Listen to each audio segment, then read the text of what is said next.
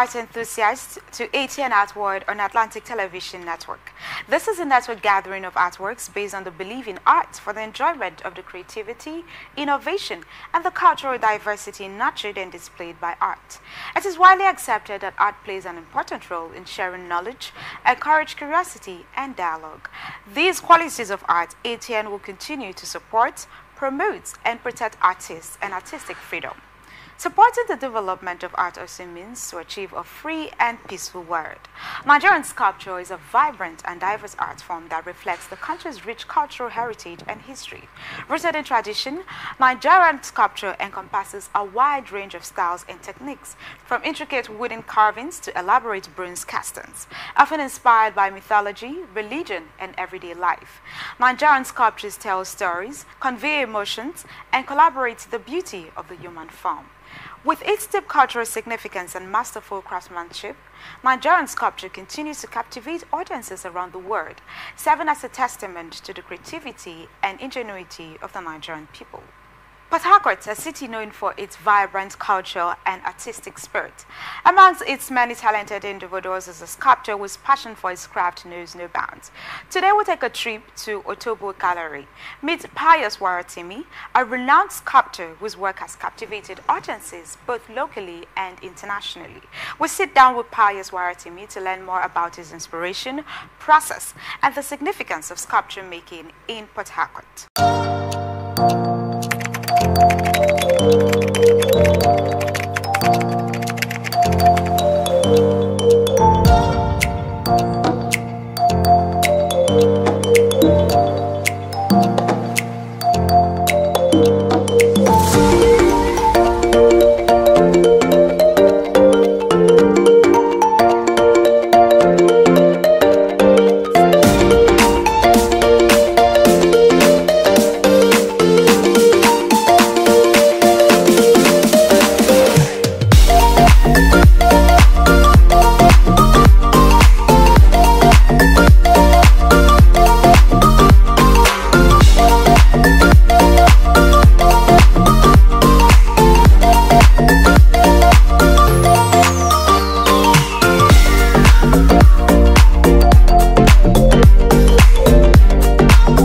Yeah, I'm Pius Waratimi, a fine artist, a sculptor, and I'm a carver. What's most important about what I do is that I relate my works to what it takes to be who you are as a sculptor. I'm happy that I'm possibly being involved in what I do and getting to know that what I do will interest one or two persons. I just got through an exhibition in Lagos, and I was able to do a piece that I called the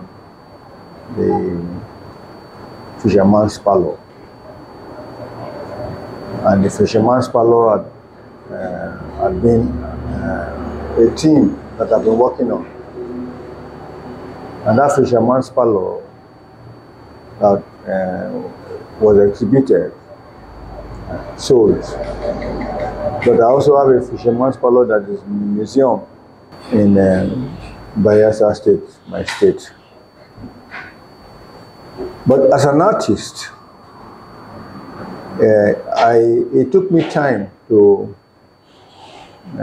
for people to appreciate that in the art school, you're susceptible to a lot of other things, particularly when, as a student, you go through all the aspects of the art. And somehow I ended up being a graphic artist. But after graduation, I went into wood carving. And that is what has made me who I am today. I'm a wood carver, and I branded myself the woodpecker. And as it resonated, I've also given an award as the master carver of the Niger Delta in an exhibition that I showcased the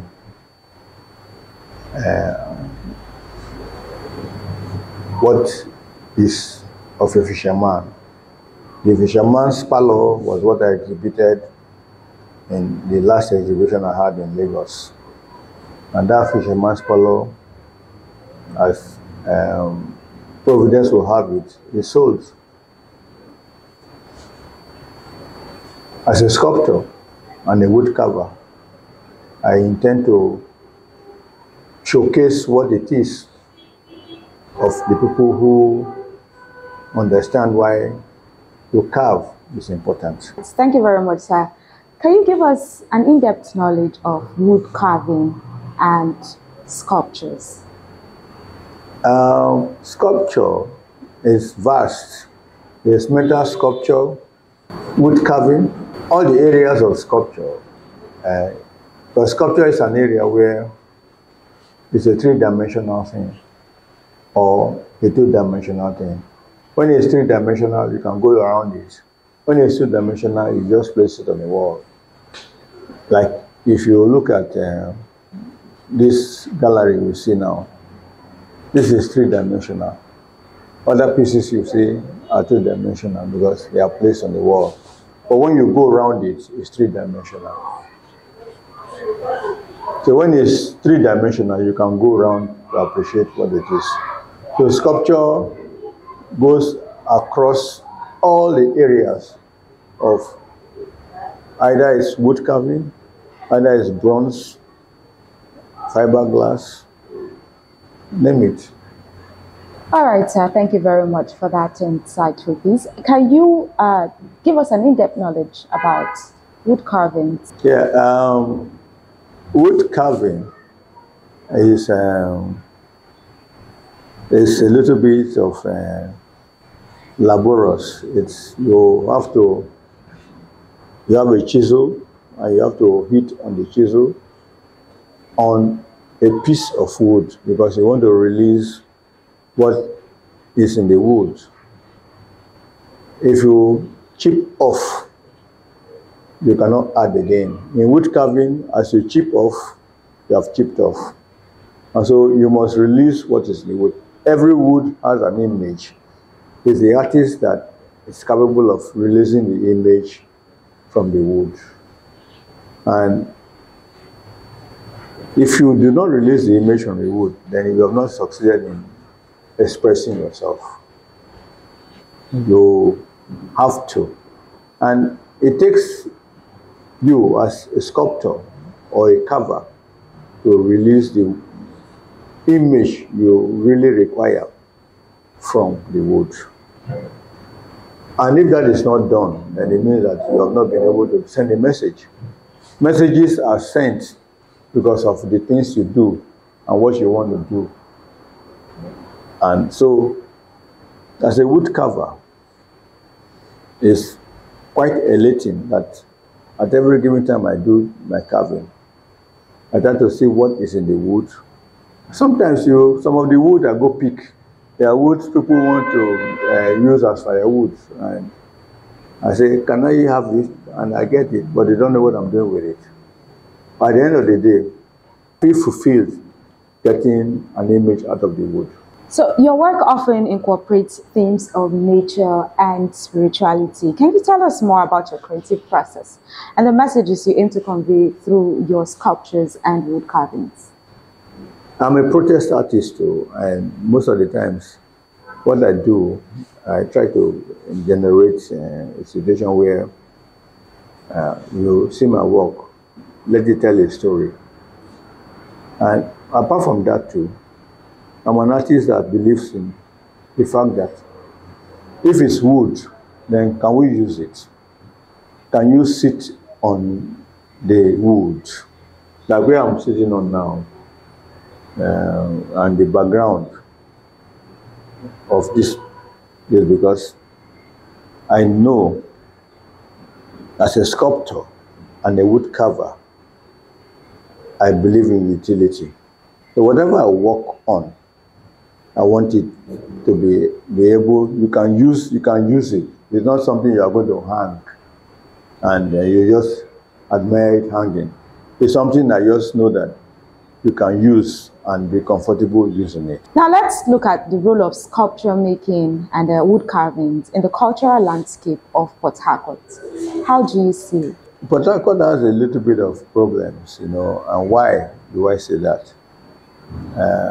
The arts world is a little way out of Port Harcourt. It's in Lagos, but people are making attempts to see how they can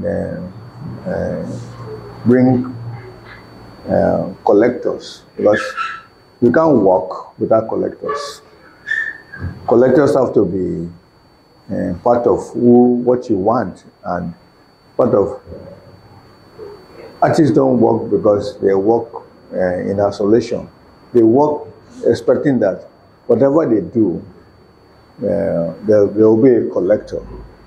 The collector nature of admirers and collectors in Port Harcourt is a little low.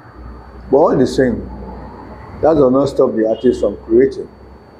Because creating of your artworks has to do with you're trying to make somebody collect what you have. It doesn't really need you to be in a location, any part of the world, because social media has made it possible. If you do something that is fantastic and you post on social media, it's very possible for somebody way back in very remote area who loves it will say, how much is this? How can I get it? What, and it's done.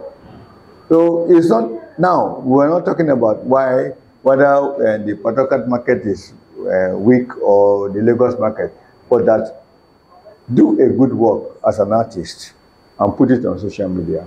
And before you know it, somebody will be asking, how much is it? And if the price is settled, it goes. So how do you choose the materials for your art pieces, both for wood carvings and sculptural works?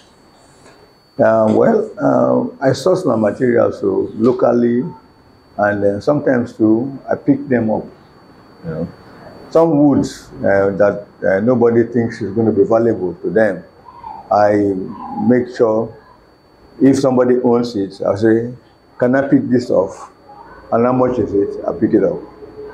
And certain, like I earlier said, what they use as firewood, if I see it as useful, I pick it up. And if I have to pay for it, I pay for it.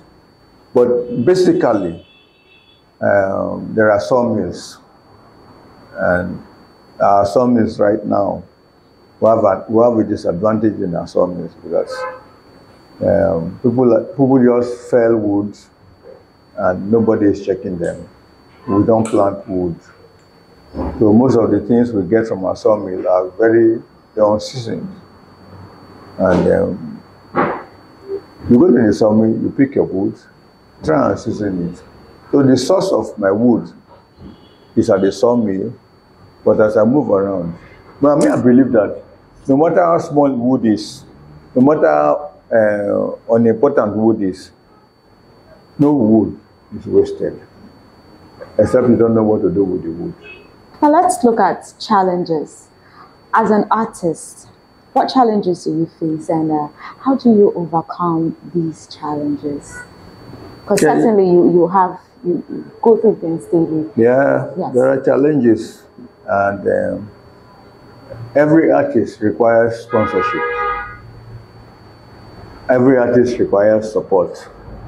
And we cry out to our system, from the local government to the state and the federal, the recognition of who we are as artists had never been there. Do they have anything to do with artists? Artists are supposed to beautify our streets. Artists are supposed to beautify our roundabouts. This place you have come, I operated this place since over 40 years now. Wow. Yes, over 40 years now. And I'm still doing things to make people believe that you can come here and relax and look at artworks. That's the encouragement we need government to give to artists. Encourage artists to put things in roundabouts. Encourage artists to teach people how to live a good life. It's so important that art is life. And if the people appreciate art, there are certain things they shouldn't do. And there are certain things they should do. But art can never be removed from the fact that we just have to be decent about our living. We have come to Otobo Gallery, and Otobo Gallery seems to be congested. Otobo Gallery has another gallery in my community, Alebri. I have a gallery in my community. And the works I have in that gallery are very, very, very, they are works I don't want to sell. So posterity will definitely, I will live and die. And most of the things that have happened to artists today and tomorrow and next, and most of the things that have happened to artists who have done good works is because posterity seems to recognize what they do. So art, for me, is something that does not, has no end. The artist is supposed to tell society what is. And most of the works the artist does, posterity should be able to say, yes, this was something else. All right. Now, you mentioned recognition and encouragement. Yeah. So, how are young artists supposed to be encouraged? What can we do to encourage them? For me, young artists should be practicing. You don't expect. It's never on a platter of gold. Young artists should be able to say, it's how you practice. You must practice, you must make people recognize the fact that you are capable of doing what you are doing. And if that is recognized, it's not an easy thing to say, I'm an artist. You must convince people that you are an artist. And if you do not convince people that you are an artist, then you can't sell. You must be good at what you are doing. And what makes you good at what you are doing is your practice. Because according to what we are told, say, practice makes perfect.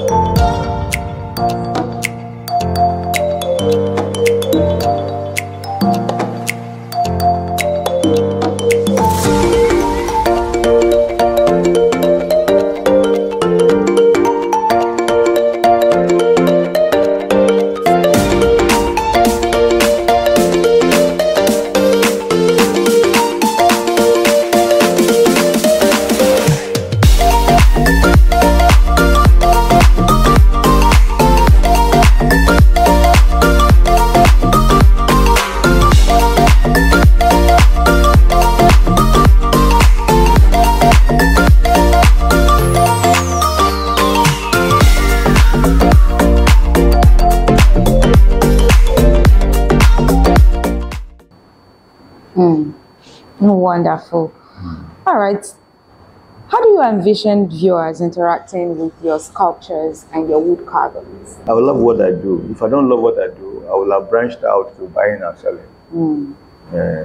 I will have stopped doing what I'm doing. But me, I feel that doing what I'm doing, posterity will exonerate me for doing what I'm doing. Because what I do is not perishable. It's something that will appreciate with time. If it does not appreciate now in the generation, more generations yet unborn will say, how did this happen? That's what I hang on to. I hang on to the fact that work and live and let other people who are yet unborn appreciate what you do. All right. So can you tell us about any significant influences or artists who have inspired your work? Because certainly, say you have people you may have looked up to in the earlier years of your career as an artist. Yeah, being an artist was a choice from when I was small. And not everybody can be an artist. But one thing I have to say here is this. All of us have that artistic, there's an inclination to be who you are. And, in the faculty of man, that's when I mean faculty, in the brain of man, there is no subject that is not there for you. So if you're an artist, it's because you have a faculty in your brain that makes you an artist. If you are a scientist, there's a faculty in your brain that makes you a scientist. So for every brain that a man carries, anywhere he carries, there are faculties. If you don't develop it, it's not developed. But if you develop it, it's always, you benefit from it. All right. Now let's look at experimentation. What roles does your experimentation play in sculptural pieces and wood carvings? Yeah, I wish you can. It's possible for you to go and see the things I do. Like I earlier said, no wood is wasted. No matter how small a piece of wood is, I don't throw it away because I know someday I will need it. And like I earlier said too, that my university believes in experimentation. You're supposed to use what you see to create something that is artistic. You don't just say, I'm going to do this, I'm going to do that, if you do not use elements put together. One thing that is important as an artist, what are the elements you're going to put together to make a statement?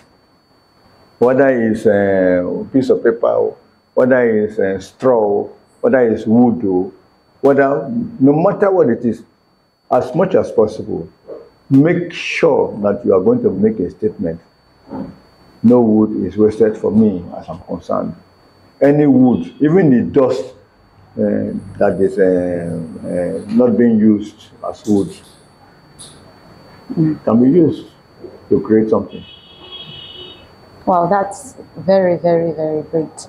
All right. How do you balance technical skill with your artistic expression in your sculptures and wood carvings? Technically, apart from the manual stuff, people have manufactured machines. So it's an incorporation of what I do and the machines and the tools I have. That's what matters. If you know how to use your tools and you know how to physically do what you're doing, period. Can you please let us know how we can appreciate art generally as Nigerians, even as Port Harcourt, because you mentioned earlier that art is not really appreciated here in Port Harcourt. Yeah. So how can we do that? How can we get people to appreciate it more? Yeah, our roundabouts, there are few art schools, not few art schools, there are art schools in Port Harcourt. And in these art schools, there are works that are done by students.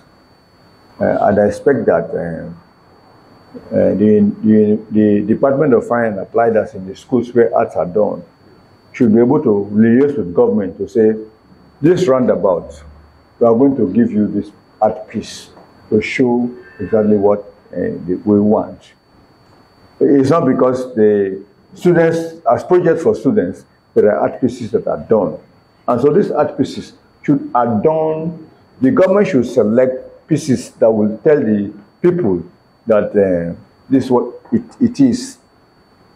And so we don't need anybody as a matter of fact, I'm so pissed that banks will be showcasing and whatever at roundabouts. Shouldn't be like that. Artists should convince banks to say, can you commission us so that we can do pieces that will be mounted at the roundabout? Because as a bank, you are not telling the people that this is exactly what is. But as go to the Department of Fine and Applied Arts there are pieces that, oh, wow. It's interesting that I'm saying what I'm saying. Banks should go to the Department of Fine and Applied Arts and commission students, or say we want to mount. You just put, you say this was commissioned by the bank, and the pieces are placed at the roundabouts to tell the people that art is an integral part of us. Now, so let's look at international exhibitions. Dating back to the pre-colonial era, the various provinces of Nigeria before it became, okay. All right, let's look at international exhibitions. Dating back to pre-colonial era, different ethnic groups in Nigeria, they had their unique art pieces. Yes. That when the colonial masters arrived, some of these artworks were carted away. Yeah. And, they're still being exhibited in those countries. What do you think about that? They are returning them now. Where there's an advocation for those pieces to be returned. Because when those pieces were taken away, it was like they are fetish pieces. The visible fetish. It's not true. Mm. What they took away were masterpieces of various artistic prowess of people who did them. It wasn't, how do you take a piece away from here and you can't display them in your museums? And there's an advocate for those pieces to be returned back. And there's no museum in Europe or wherever the museums are, you go, you don't pay to go and see works. Yeah. And unfortunately, in our museums here, do they pay to go and, in our museums in Africa, do people go pay to go and see works in the museum? So what are we talking about? Those pieces that are there, whatever museums and whatever happened to us, let them bring them back. They are not fetish pieces. They were pieces done by very renowned artists. Look at the Edo and their bronze.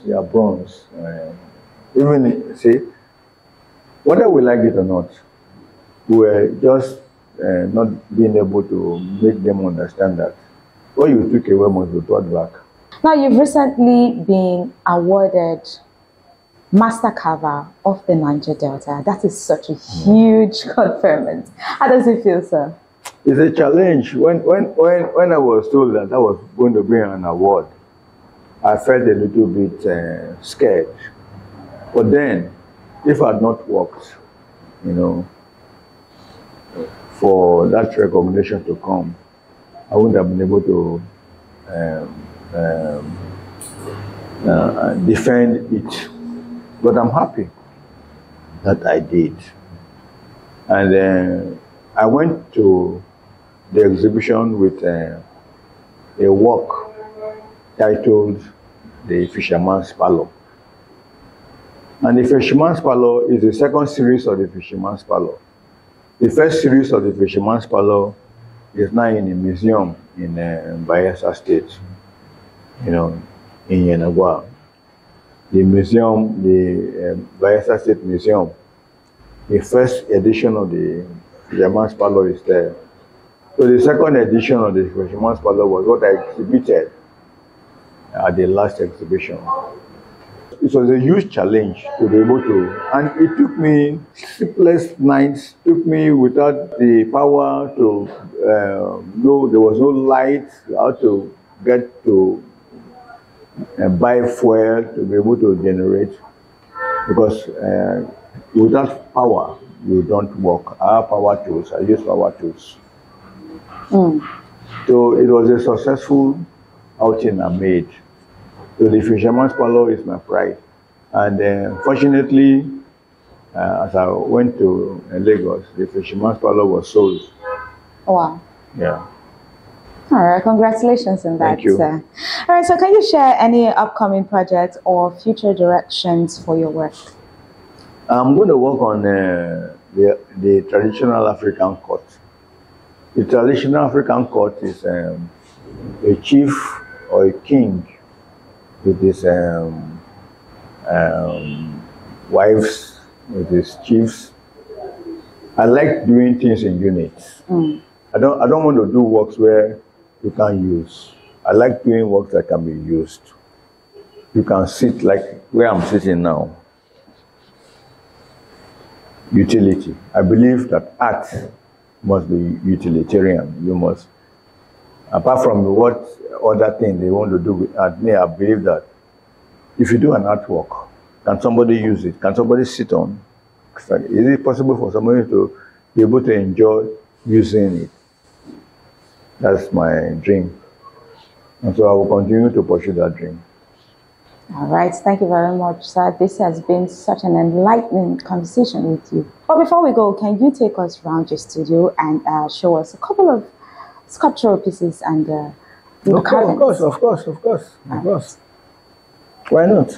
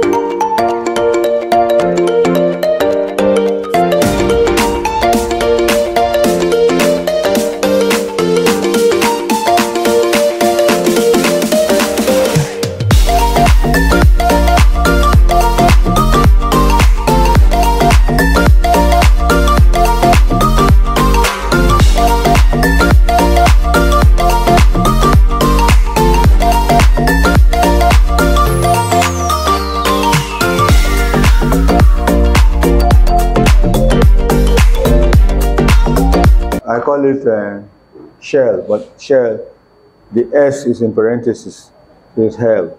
And these people have exploited us and they are about going. I come from a community where they have exploited and exploited, but the community remains worse off. And if you look at this, and take a look at it. Look at what has happened to him, because he said certain things shouldn't happen. And because of that, something happened to him. And the rest is history.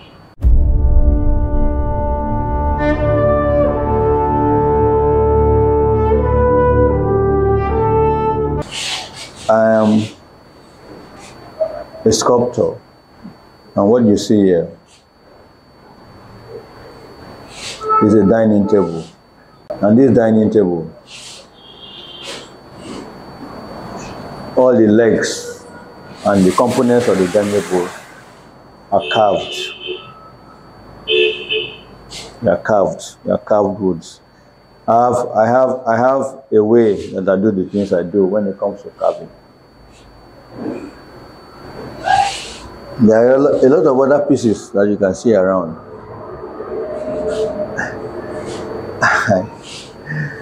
Yeah. Now this piece, what does this piece signify? Yeah, it's a mask. And what technique?